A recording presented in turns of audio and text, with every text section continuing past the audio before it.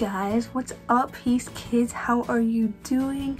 I hope you are having a fabulous week. Guys, listen, we are going to try and start Sunday school in the next few weeks, so make sure that you are checking your emails and the Peace Facebook page and YouTube page to see all the happenings. It's gonna be starting soon, and we want to make sure that you guys are prepared. You may have already gotten a survey to see if your child will be attending.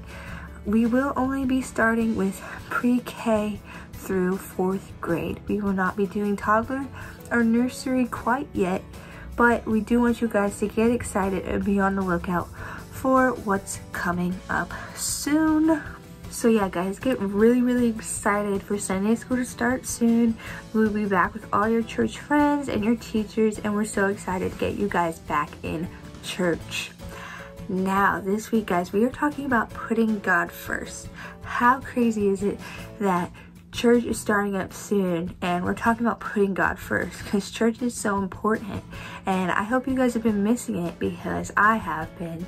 You know, adult service is just not the same for you guys. You still learn a lot, but you're not learning in the way that's best for you.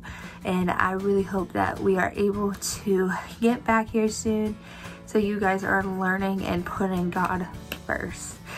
I will still be doing these videos though, so you can still watch those and still put God first by watching these on Sunday mornings and learning a lot here. But we do want to welcome you guys back to church here very soon. This story we're talking about is called the Tower of Babel, and it continues in Genesis chapter 11. So we are just going straight through the Bible here, learning all of these stories about the beginning of time.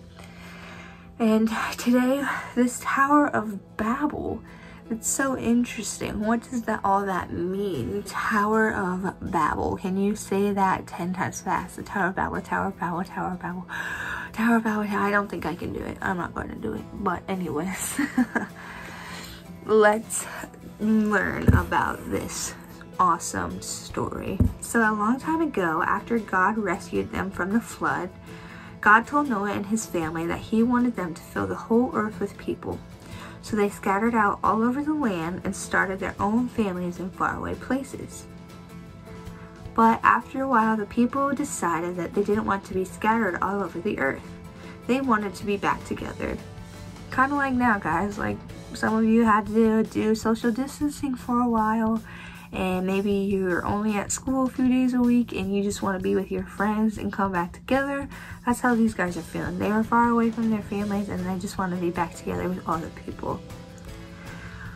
So the people decided that they knew more than God, so they thought they could do whatever they wanted.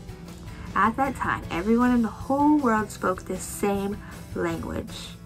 Where we live today in the USA, most people speak English, but there are still a few people who speak other languages like Spanish or Korean or Japanese or a bunch of other different languages that I can't think of right now, but there are a bunch. All over the world, there are tons and tons of different languages that people are speaking.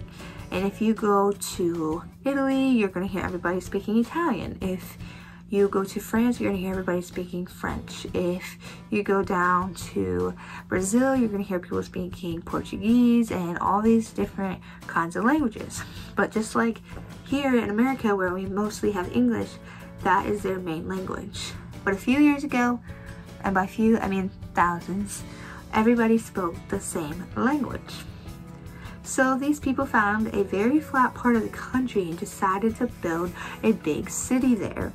Think of like Columbus or any huge city that you've been to, maybe Pittsburgh or Cincinnati or Cleveland or Chicago or New York, big cities.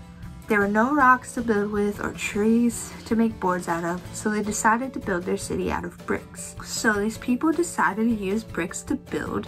They didn't have all the kinds of materials that we have today, but they did use their bricks to build a tall tower in the city that would reach the sky. Think of a skyscraper, you know, those really tall buildings that you can't even hardly see the top of? Yeah, they built buildings that tall.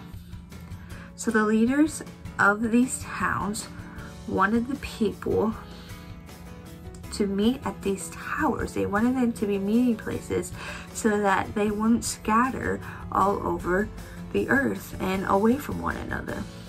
The people were disobeying God when they built the tower. God wanted them to trust in Him and scatter out all over the land. But they decided that they didn't need God. They wanted to stay together in the city and build a tower to show how important they were. So God, He knows what's best for us. He created us. Even though we don't always understand what's going on, He knows what's best for us. And while the people were building the tower, God came down from heaven. He was sorry when He saw the huge tower in the city.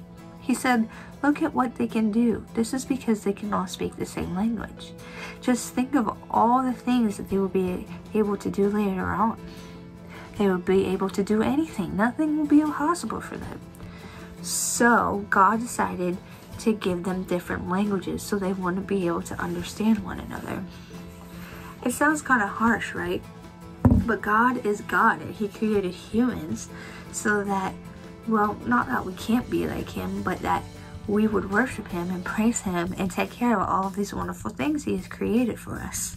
And we weren't doing that. God gave them all these different languages because He knew that they were working together for the wrong reasons. Instead of working together to serve God or to help others, they did it so that they would become famous. By giving them different languages, He was protecting them from going down the wrong path. When the people discovered that they couldn't understand each other anymore, they stopped building the tower. They began to move away from one another and scattered all over the land once more. That's why the tower is named Babel, because God confused the people by giving them many languages. Babel, you know, like babbling on and on about things that you don't understand. Yeah. It's the Tower of Babel. God is amazing. He knows exactly what we need, when we need it, and why we need it. We don't know what we need. We don't know why we need what He gives us. We don't always understand the things that we go through, and they're not all because God did them to us, but He will use everything for good if we let Him. We just have to trust Him and put God first. He loves us very much, and He just wants the very best for us. So when He tells us to do something, we gotta do it, guys. Listen to God. Put Him first. Do what He says, because He just wants the very best life for you. And sometimes it may be hard and challenging, but it is going to have the best outcome and blessing ever. Alright guys, I hope you have a great week. And remember the Tower of Babel when somebody's telling you to do something that maybe doesn't make sense and you don't understand why, but it could be keeping you from going down the wrong path. Keep God first. Love you guys. We'll see you next week. And stay tuned for an announcement about in-service Sunday school. Love you guys. Bye.